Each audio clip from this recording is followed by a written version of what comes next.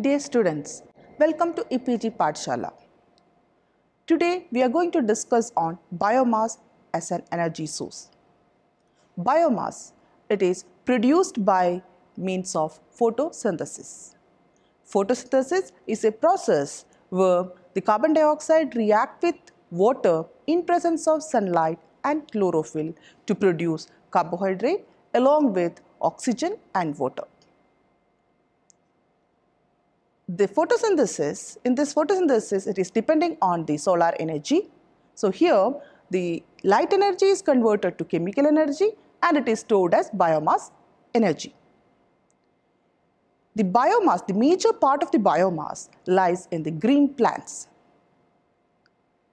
We know that from ancient times, we are depending on, the human beings are depending on the biomass for the fuel. So this biomass serves as primary biofuel, where it is directly used as the fuel wood, and it can be used as a secondary biofuel where it is processed for another fuel products.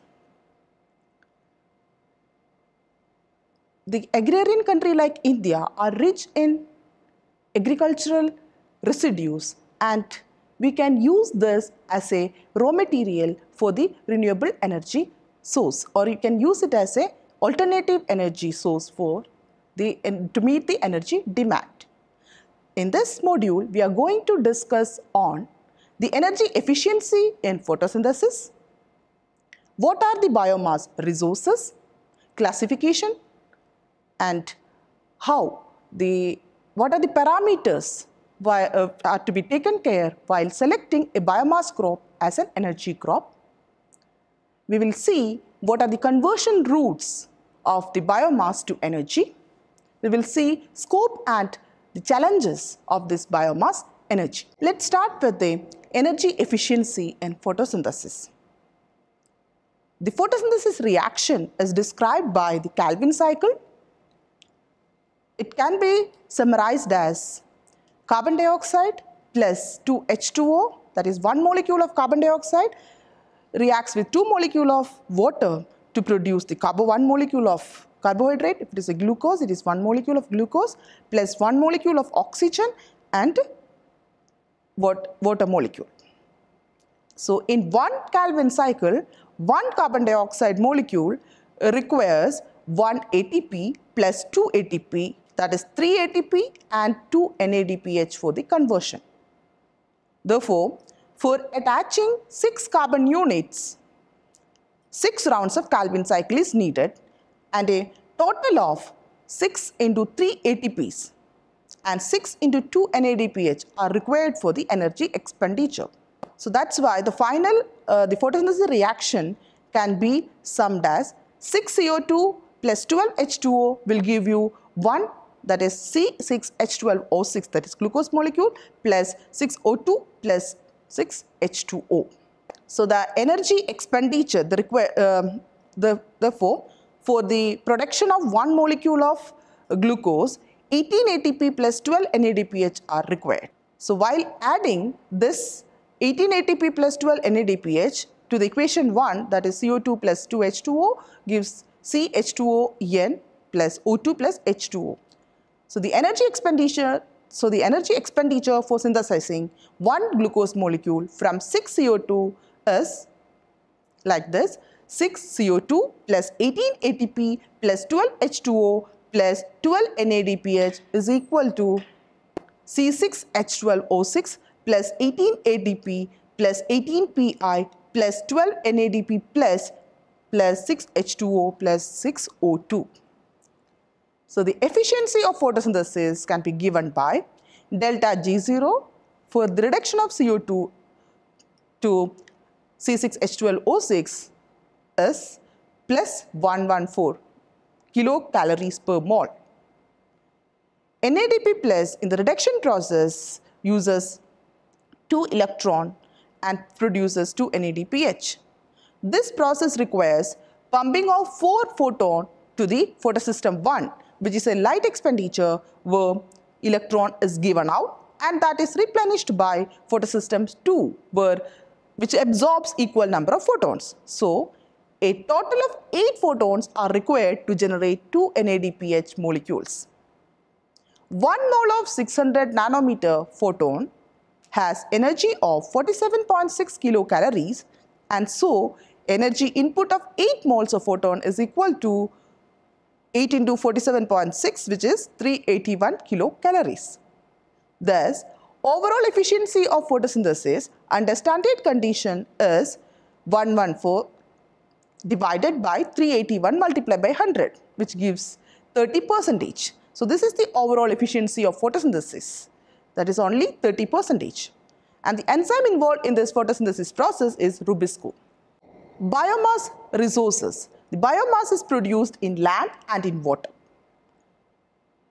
In water, if it is produced in water, it is known as marine biomass, and in freshwater biomass, if it is in the freshwater. The biomass produced in water can be classified as marine biomass and freshwater biomass. If it is produced in the ocean, it is known as marine biomass. If it is in the freshwater water bodies like ponds, lakes, etc., it is known as freshwater biomass. Together, it is known as aquatic biomass. It includes the plants as well as the algae. And the biomass which is produced on the land is known as terrestrial biomass. It includes woody biomass, agricultural residues, energy crops, municipal or industrial waste. We can group these biomass resources as energy crops, woody biomass or forestry part, forestry waste like logs, woods, chips, barks, leaves, which are mostly seen or which are fall down. The forestry waste include logs, wood, chips, barks, fallen leaves, and the sawdust which are produced during the processing of timber also adds to this way. While the agricultural residues, it is a byproduct of processing, harvesting of the agricultural crops. It is classified as primary residue and secondary residue. The primary residue, which are those which produced after the harvesting the yield of the crop in the field. For example, rice straw, wheat straw, maize straw, sugarcane trash, etc. It is normally it is used as an animal feed, and it is normally less available for energy production in India. Secondary residues are those which are generated during the processing. For example, rice husk, bagasse. This can be used as potential energy sources. The biomass from crop residues is either of dry or wet biomass form. So the important properties in energy generation from biomass lies on its calorific value, moisture content, fixed carbon content, ash content, etc. Agro-industrial waste include the waste mainly from the paper waste, molasses, that is the sugar industry, pulp waste from the food processing industry, textile fiber waste, etc. adds to this agro-industrial waste. Municipal waste, these are the waste collected from household which consists of organic portion that can be utilized for the energy recovery. Food and kitchen waste, green waste or other biodegradable portion of waste constitutes the municipal solid waste. Sewage and animal manure from households can also has the energy potential. Industrial waste. The waste and wastewater from the industries like paper and pulp industry, dairy industry, breweries, vegetable packaging industry, confectionery industry, these wastes can also be used as energy sources. Especially the food industry, the waste which is generated from food industry, that is from hotels, restaurants, community kitchens, are potential bioenergy sources. The bagasse, which is a byproduct produced from the sugar mills after the juice extraction, is a very good energy source that is used for the cogeneration to produce the electricity. Let's classify these energy crops. So many of the countries depend upon its natural vegetation or crop residues to meet their energy demand, and we can categorize these bioenergy crops into first generation bioenergy crop, second generation bioenergy crop, third generation bioenergy crops and dedicated energy crops. First generation bioenergy crop, it can be abbreviated as FGECs. The food crops which are used as energy crop comes under this category. It includes the maize, that is corn, sugarcane, oil palm and rape seeds. The fermentation or transesterification process are used for the energy conversion. Fermentation in the case of carbohydrate sources or the starchy sources, starchy and sugar sources, transesterification for the oilseed crops. Second generation bioenergy crops, these are non-food feedstocks. These mainly include lignocellulosic crops that are having high energy content. It can be used for the fermentation and other thermochemical processes. The examples of the second generation energy crops are perennial forage crops like switchgrass, that is Panicum virgatum, reed canary grass, Phalaris arundinacea, lucerne or alfalfa, which is Medicago sativa, napier grass, Penicetum purpureum, elephant grass, it's a hybrid Miscanthus giganteus. The non-edible oil crops like Jatropha curcas, which contains 30 to 50% oil, and soap nut, that is Sapindus species, it contains around 52% oil, that is Sapindesmum corosi and trifoliatus. These are also comes under this second generation bioenergy crop. It also includes the residues from the forest products and field crops. So mainly the second generation bioenergy crop consists the non-food feedstocks. The third generation bioenergy crop, that is TGECs, is based on specially engineered energy crops and the algae. The dedicated bioenergy crops, these are the plant species which grown purposefully for energy without compromising on food. These species are known as the dedicated energy crops. It includes mainly the cellulosic crops like eucalyptus, poplar, willow, birch, giant reed, reed canary grass, switchgrass, elephant grass, Johnson grass, sweet sorghum, castor bean, Jatropha curcas, pungamia. This currant. Now, what are the characteristics of bioenergy crops? It should have high growth rate and fast growth. The growth of biomass crop should be higher and are of short duration.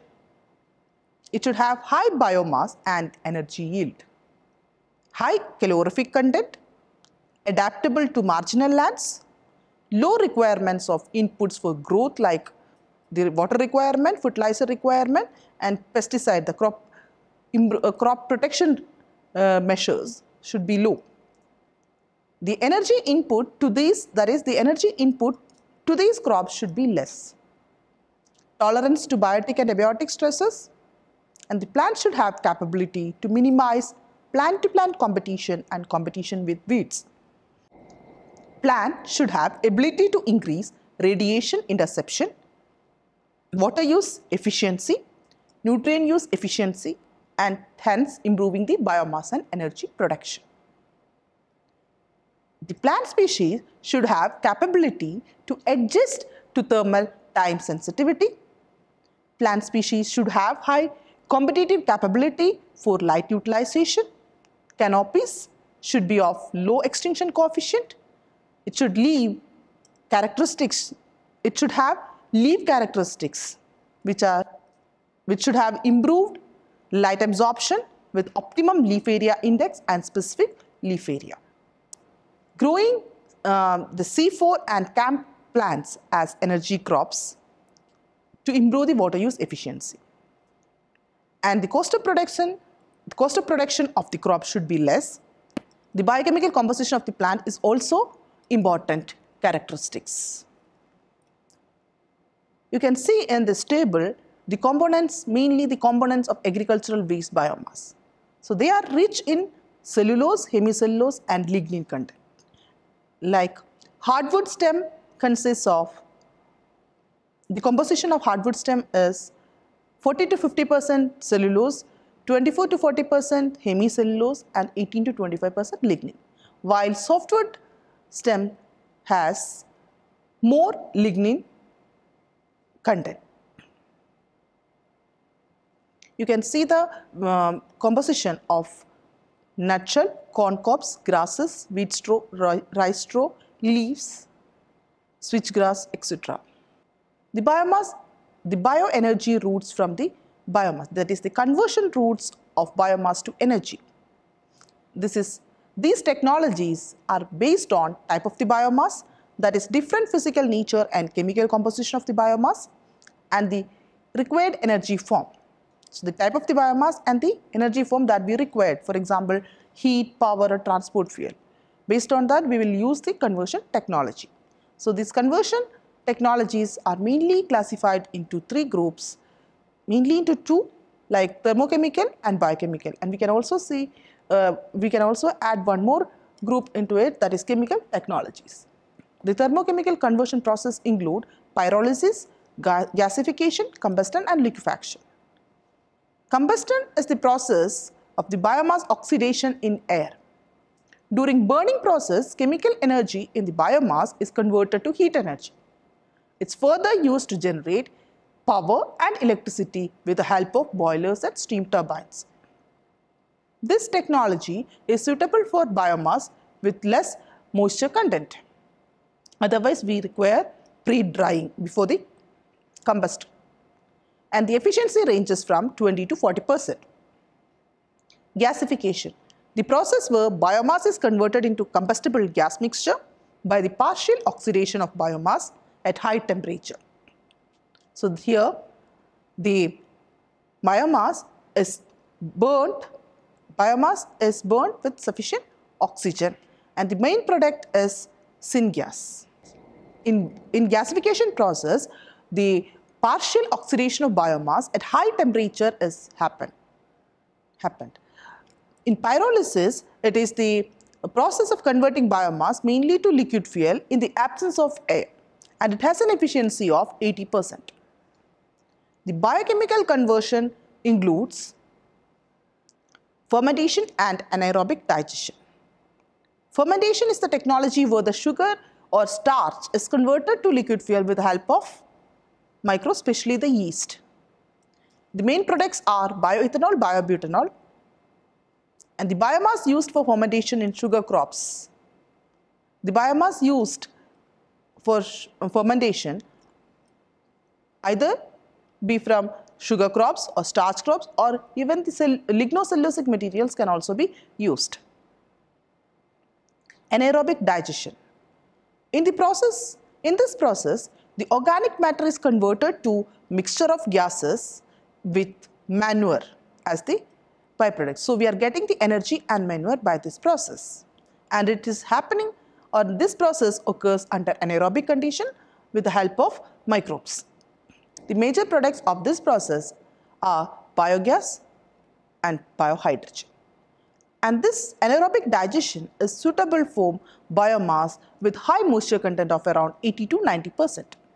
We can add transesterification to chemical technology, where in this process the oil or fat, that is triglyceride, reacts with alcohol to produce fatty acid ester, that is alkyl ester fatty acid, that is biodiesel. Here the main feedstocks are the oilseed crops. This is a schematic diagram of different bioenergy products and its roots. Oilseed crops can be converted by combustion or transesterification. In combustion, it produces heat and power, while in transesterification, it produces biodiesel and syndiesel. Sugar and starchy crops. It mainly converted by means of hydrolysis and fermentation process. It produces bioethanol. Lignocellulosic biomass. Pretreatment and fermentation produces bioethanol. It can be used for gasification. It can be used for combustion. It can be used for pyrolysis and anaerobic digestion. So accordingly, the products varies. Even the biodegradable waste can be used for fermentation, gasification, pyrolysis and anaerobic digestion. And the photosynthetic microbes, that is algae, algal biomass and bacterial biomass, it is used as an energy source and converted by means of biochemical conversion routes, mainly biochemical conversion routes like photolysis, that is direct or indirect photolysis, fermentation like dark fermentation or photofermentation to produce biohydrogen. And it can also be used for the production of syndiesel and the biodiesel, and it can be used to produce heat and the power. So these are the different energy routes, energy production routes to produce the liquid and gaseous fuel from the biomass. Pelletization, it is the process of compressing the biomass into pellet form. This densified biofuel have homogeneous size that improves the thermal energy production in comparison to the traditional domestic wood. So it improves its efficiency. The steps involved in pelletization include the feedstock storage, removal of undesirable impurities, size reduction, transportation by these different conveyors, biomass drying, mixing and conditioning, pellet production, and finally the cooling and moisture removal from the pellets. Torrefaction is an advanced thermal pretreatment process in which biomass is converted to densified coal like solid biofuel. In this process, slow heating of biomass in an inert environment at a temperature of 200 to 300 degrees Celsius in the absence of oxygen occurs.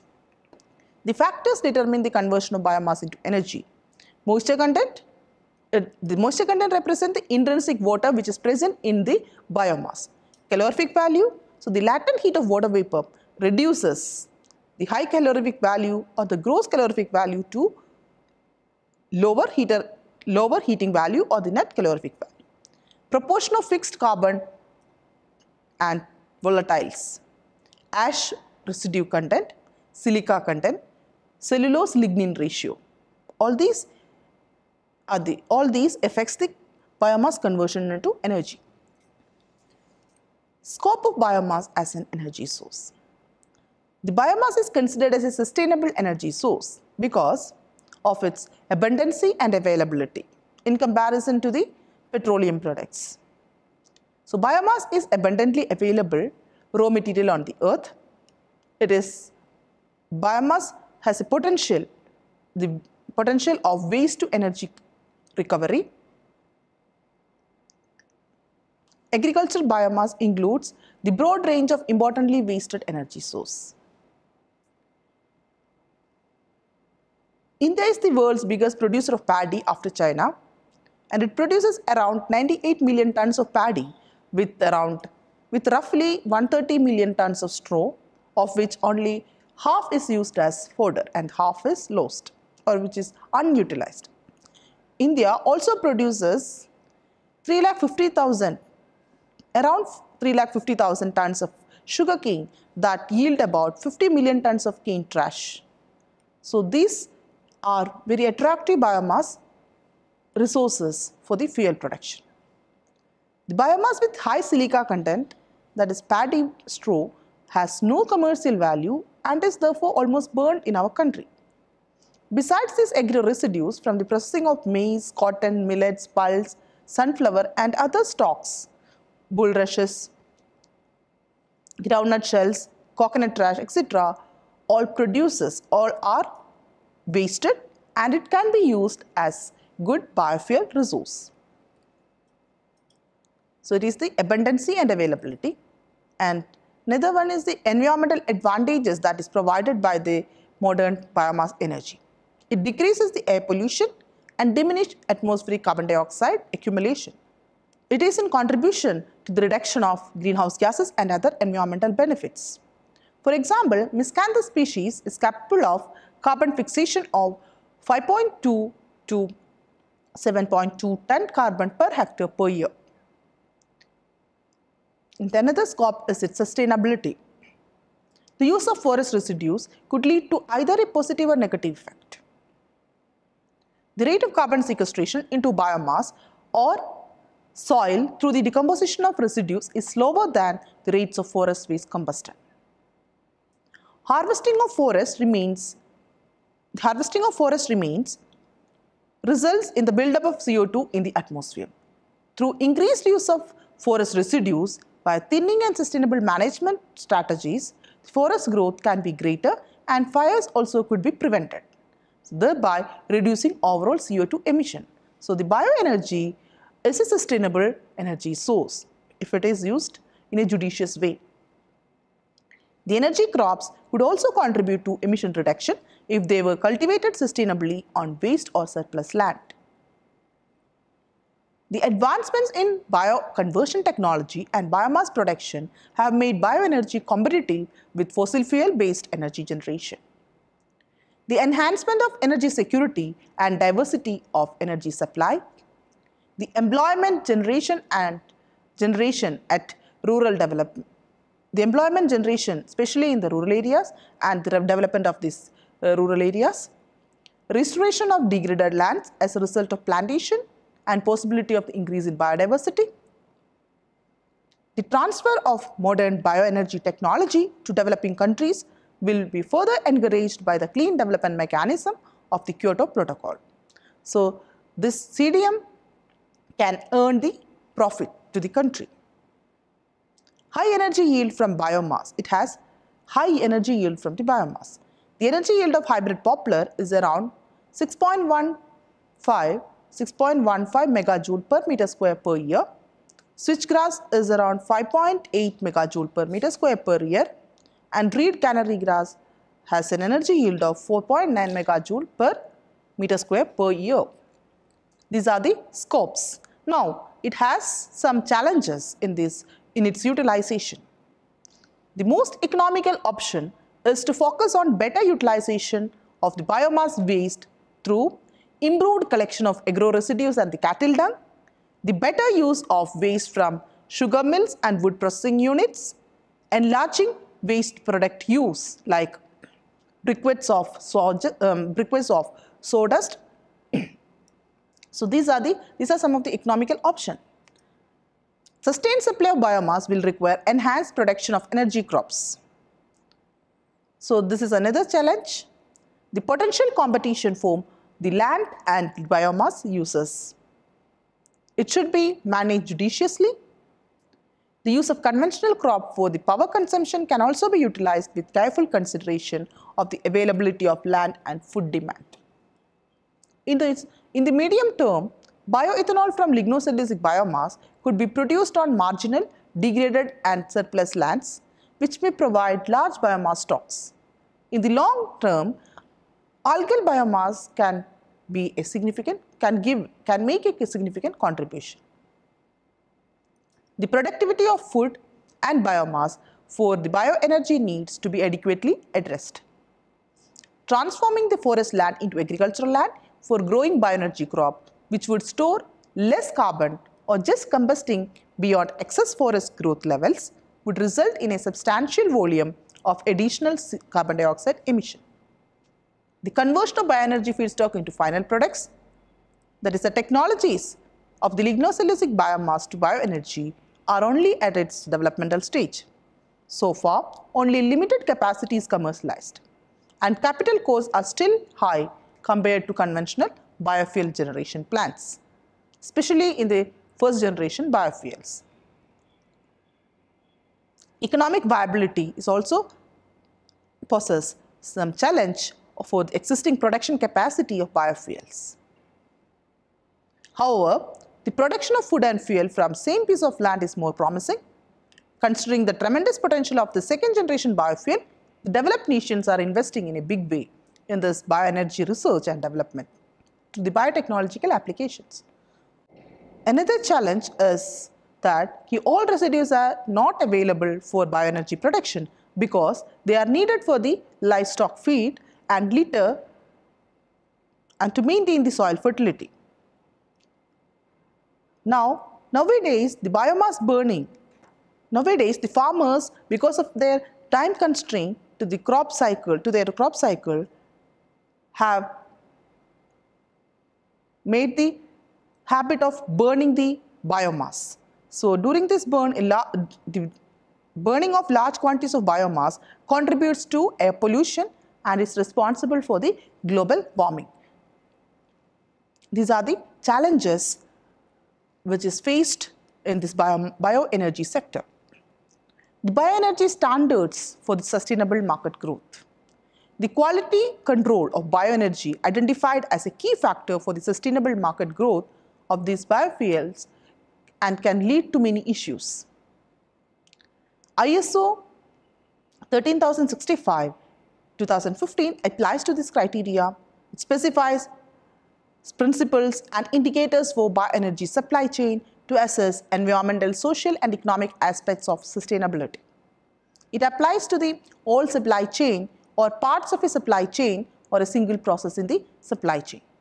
The ISO 13065-2015 applies to various bioenergy forms irrespective of its raw material, geographic location and technology or the end use. It is intended to facilitate comparability